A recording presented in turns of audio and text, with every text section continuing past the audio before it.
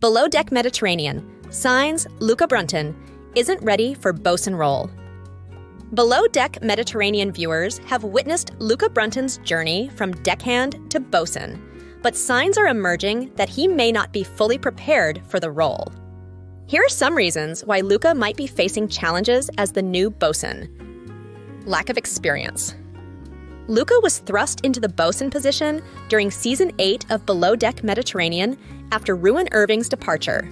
However, his limited experience in the role became evident as the season progressed.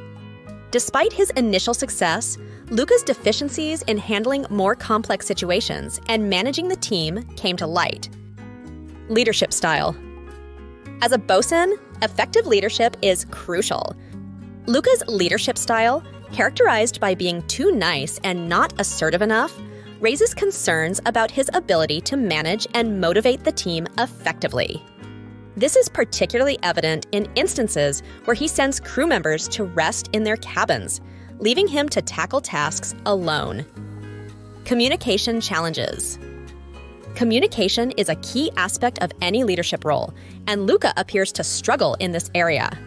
His inability to communicate effectively with other department heads, including Captains Sandy Yon and the Chief Stewardess, has resulted in coordination issues and impacted the overall efficiency of the yacht's operations. Decision-making and planning. Luka's decision-making skills have also come under scrutiny, especially in terms of planning and organizing the team's routine. Captain Sandy expressed dissatisfaction with his planning, indicating that Luka may not be making optimal use of his team members. This lack of strategic planning has consequences for the overall performance of the crew. Interaction with other department heads. A successful bosun needs to collaborate and communicate seamlessly with other department heads.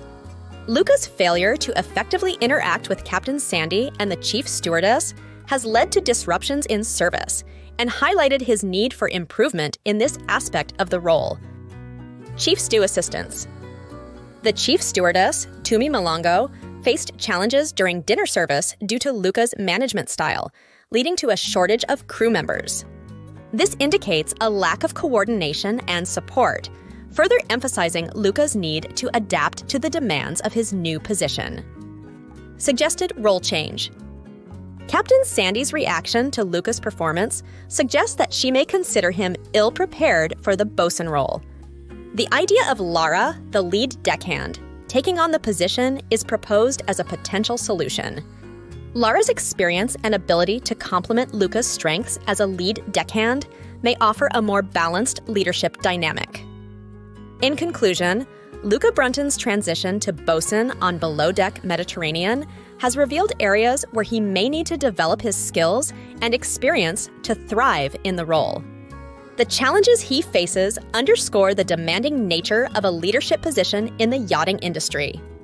Whether he can rise to the occasion or if a role change is necessary remains to be seen in the unfolding season.